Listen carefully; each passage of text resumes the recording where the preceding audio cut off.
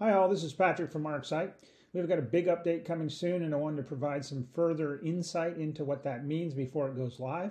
So here's a brief message from our product team. Hello, this is Chad from ArcSite.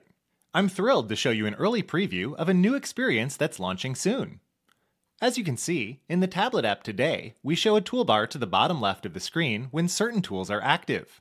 We call this the Contextual Toolbar. This toolbar holds a set of options that are relevant to the active tool. Coming soon, we're launching a completely redesigned Contextual Toolbar. We've relocated it to the bottom center of the screen, making it easier to interact with.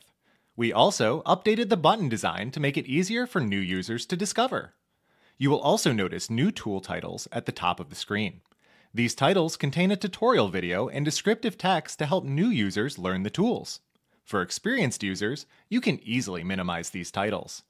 If you happen to prefer the old layout, no worries. You can quickly switch back with a simple toggle in the Drawing Settings panel.